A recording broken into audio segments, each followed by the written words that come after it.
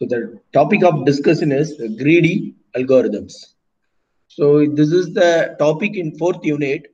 Already we have seen a few problems that deals by the technique called dynamic programming. So that also closely related with the optimization problem. And here also you are going to see a problem that is of optimization in nature, but the problem solving procedure is via greedy approach. So what is first of all greedy approach? So greedy is an algorithmic paradigm that builds up a solution piece by piece and always choosing the next piece that offers the most obvious and immediate benefit. So what it means is when you are going to construct a solution for a problem, the solution is a chain of sub-solutions. While you are arriving the chain of sub-solutions, then the entire chain will be treated as the complete solution for the problem. So while you are tying up the chain one by one with so many sub-solutions, first of all, you should choose a one sub-solution that optimizes the given criteria. Then from that sub-solution, you have to choose another sub-solution. Likewise, the solution will go. Every time when you are going to choose a sub-solution from the entire solution space, you are provided with many solutions. You are provided with many solutions. That is, you have been provided with many alternatives. Among that alternative, you have to choose one that best leads to the global solution for the given problem. So accordingly, you have to choose the each and every step you have to choose the solution. So that is the greedy algorithm. This can be very well understood with the following example problem. First of all, they have discussed about a fractional knapsack problem. So what is fractional knapsack problem is, see, a knapsack of capacity is given here 50, and you have been provided with so many items. Here 3 items are given, A, B, C. 3 items are given. For each item, you have been provided with the weight and associated value. Weight is the actual weight of the item, and value is the profit by which if you carry that item in the knapsack. So that means it has reached the that means it has the value. It has the value, that is it has a gain, like that of stuff. So you don't confuse with the value with the capacity. So you should always take care of the weight with the capacity. So if you put together the weight, if that weight comes around 50, then it is said that the capacity of the bag is reached. So not with the value. So you should not confuse like that. So when you are going to add these 3 items into the knapsack, since it is a fractional knapsack, so I can add this A item fully, and its profit is 60. I can add this item 20 as a fully, right? So now how many items I have added? I have added 2 items, and the summation of weight of the 2 items is 30. So remaining how many items is there? 20 value items will be there. So what you have to do? You have only one item. That item is of capacity 30. So what you can do? You can do a fraction. You can do a fraction. That is, do part 3 of the weight item C. So you have to cut the C into 3 parts. Out of the 3 parts, you have to choose only 2 parts and put it in the knapsack. So in doing so, you will get the total weight value of 50 and the total capacity as 240. Total capacity. So this is the profit. So there are other ways also you can arrange the item, but whenever you go for arranging the items as per the greedy procedure, you should always look for the maximum value. You should always maximum value. So that sense you have to proceed. Right. So this is the simple example for understanding the greedy algorithm. So what is the problem that is given in your solution is there are 2 problems that are given in your solution. One problem is activity selection problem. Another problem is Huffman coding. First, let me discuss about the activity selection problem. So in the activity selection problem, yeah, I will give this material. This is a Geeks for Geek material only. Thanks for Geeks for Geeks. Yeah, they have explained the material. They have explained the problem in a very classroom level manner, and it is easier for us to understand. So I will give this link also in Google Classroom. You can refer that idea. But straight away I go to the activity selection problem. So what is the thing given in activity selection is problem is, or what is the objective of activity selection problem is? Look at this. You are given with n activities with their start times and finish time. So you are provided with n number of activities. For each activity, you should have a start time and you should have a end time. And what is your goal is you have to select the maximum number of activities that can be performed by a single person, assuming that a person can only work on a single activity at a time. So that manner you have to choose the activity. That is, every time a person has to work on one activity, but you have to give as many as maximum possible activities to that single person. So what is done here is, see, for example, here they are provided the 3 activities, and for each activity you have a short time and a finish time. And the problem asked here is a person can perform at most 2 activities, at most 2 activities. The maximum set of activities that can be executed is 0, 2. These are the indexes instance. So that is the 0th index, first index, second index. So the maximum activity that can be performed is the answer for this problem is 0 and 2. That is the 0th activity and the second index. So those are the 2. So how this answer is arrived? So let me explain this with another example. Consider the following 6 activities by the start answer. So what is the activities? This is the start time and finish time for the activity. 0th activity, first activity, second activity, third activity, fourth activity, fifth activity. So in what order you could perform this execute this task? So first you have to choose the 0th activity, then the first activity, then the third activity, then fourth activity. In what order it has been chosen? So it has been chosen in such a way that they have given the procedure. Sort the activities according to their finish time. First of all, you should sort the activities according to their finish time. So according to the finish time, you have to sort. Select the first activity from the sorted array and print it. Select the first activity from the sorted array and then you print it. So this is the sorted order, first order activity, and then print it. And then do the following for remaining activities in the sorted array. So what you have to do is you have to choose the activity by shorting the finishing time. Why you have to choose that? Because the greedy choice is always to pick the next activity whose finish time is the least among the remaining activities. So you have to choose the activity whose finish time is least. That is, you should always see first you assign one task to the person. So now you are in a position to choose another task and assign to the person.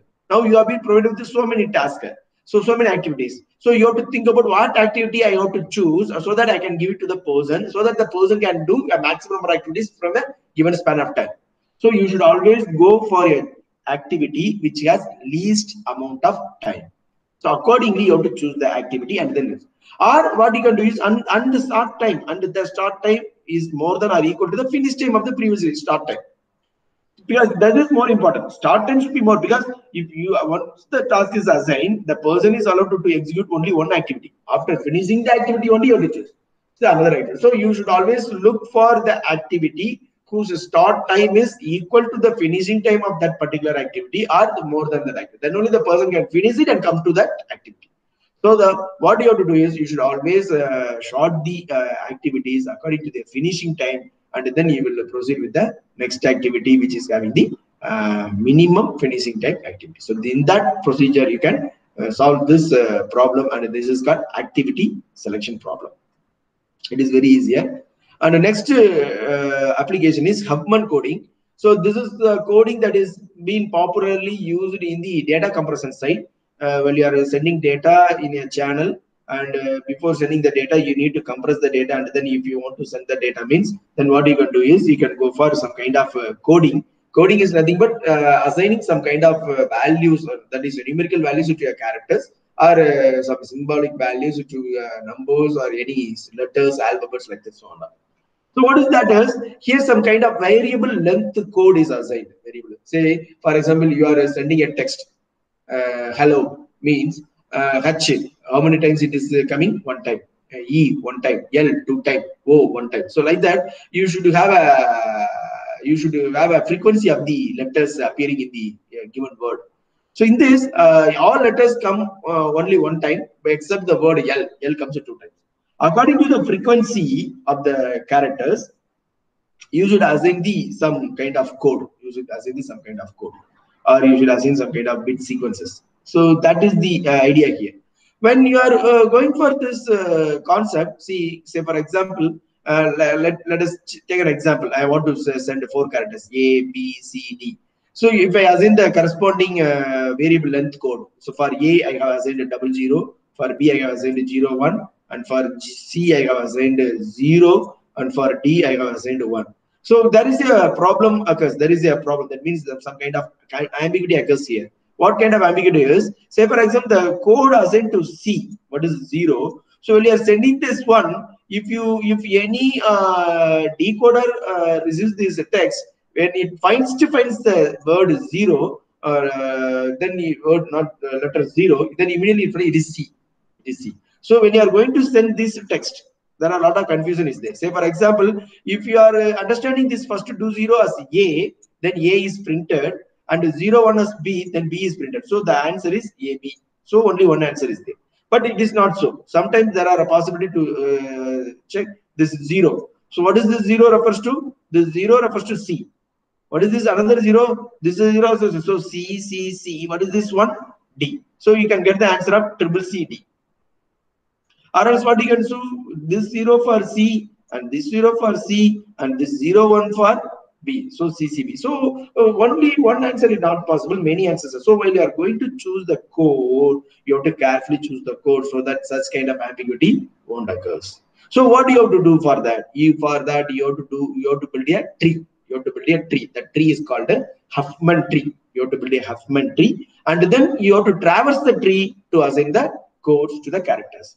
So while you are assigning characters or while assigning code to the character, in order to avoid such kind of ambiguity, you have to draw a Huffman tree from the set of input characters and then traverse the Huffman tree and assign the codes. How to build the Huffman tree? Say for example, let us assume an input. The input is an array of unique characters along with the frequency of occurrences, and the output is the output going to be. So what you have to do? Create a leaf node for each unique character and build a bin heap of all the nodes. First of all, you should create a leaf node for each unique character. Wherever you find a unique character that is without any repetition, and that character occurs only one at a time, you have to choose all those characters and make it as a leaf node and try to build a min heap of all the leaf nodes. You know what is min heap, right? Min heap is used as a priority queue. The value of frequency field is usually compared two nodes in min heap. Initially, the least frequent character is at root, so that you know minimum heap level, minimum value root node value node will be there at the root node, right? So at the next level, higher than the root node, and the next level still higher than the first level node. Next level still higher than the second level node, like that. What do you have to do next? Extract two nodes with the minimum frequency from the min heap. That is the another thing. Next, based on that, you have to create a new internal node with a frequency equal to the sum of the two nodes frequency, and makes the first extracted node as its left child and the other extracted node as the right child, and add this node to the min heap. So likewise, you need to repeat these step 2 and 3 until the heap contains only one node. The remaining node is the root node. When you find that finally left with only one node, that is the final node. That node is the remaining node, and that remaining node is taken as a root node, and it is said that the tree is complete, right? So let us understand the algorithm with an example. So see, this is the character. So I have how many characters? A, B, C, D, E, F. So I have 6 characters, and these are the frequencies for each character. So what do you have to do? First, I have to build a min heap that contains 6 nodes, where each node represents a root of a tree with a single node. So now A is a root node, B is a root node, C is a root node, D is a root node, E is a root node. Now what do you have to do? Extract two minimum frequency nodes from min heap, add a new internal node with the frequency of 5. So now minimum frequency node 2 node 5 plus 1. So next, and then I add it as a, so A whose frequency is 5, B whose frequency is 9. So it is represented in the linked list form. So I can make it like that. So this is the first. Next, what is the step? Now the min heap contains 5 nodes, where 4 nodes are the roots of the trees with a single element, and each one is the each one heap is the root node of the 3 elements. This 3 elements.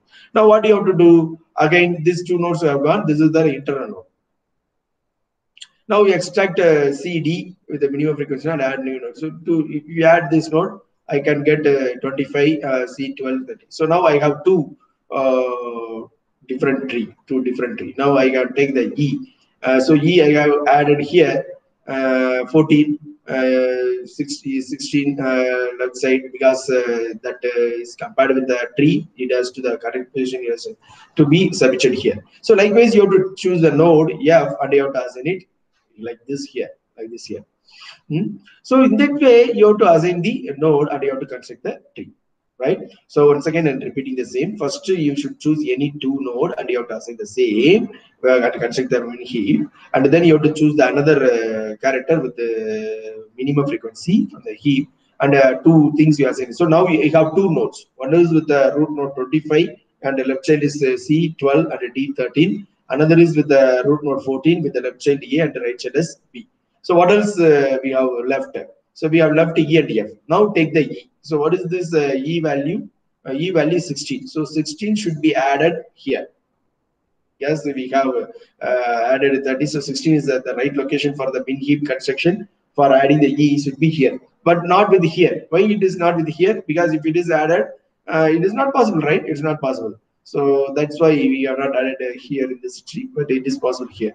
Next, another node is 45. That is if you could add that, then it will have 55, because you have 25 as a one internal node and another one is 30. So if you add that two node, you have 55. So that is the final tree that you have drawn. So another that you have another node, the internal F is 45. So if you add a 45 is 50, you have 100. So 100 you have put 45. So that is the idea, right? Now you can understand what is the thing that is containing here. Now the menu contains only one node. That is the only one node which is whose frequency is 100. So after that, what you have to do, you have to take the items. You have to traverse the tree because you need to build the code, right? You have to traverse the tree.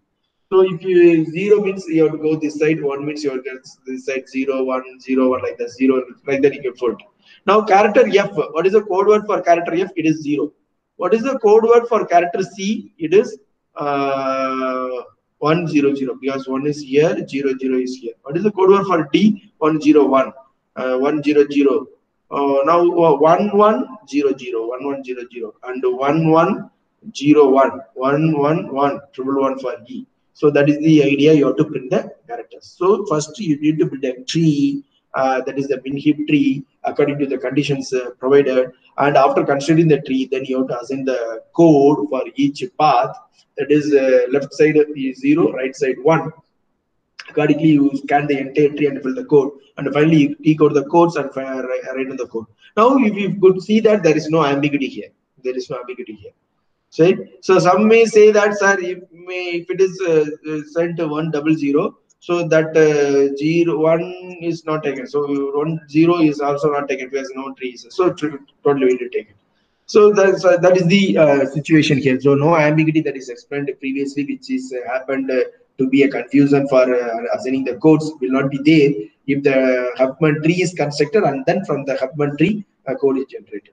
So here, why it is treated as greedy means, because there are so many alternatives. You can start with anything, but whatever the thing you are doing, we are going for always with the minimum frequency. So that's the idea. So with the focused way, we are going towards the final optimal solution. So this kind of approach is going to be called as greedy approach. I hope you understand the idea. So I roughly said about the concept.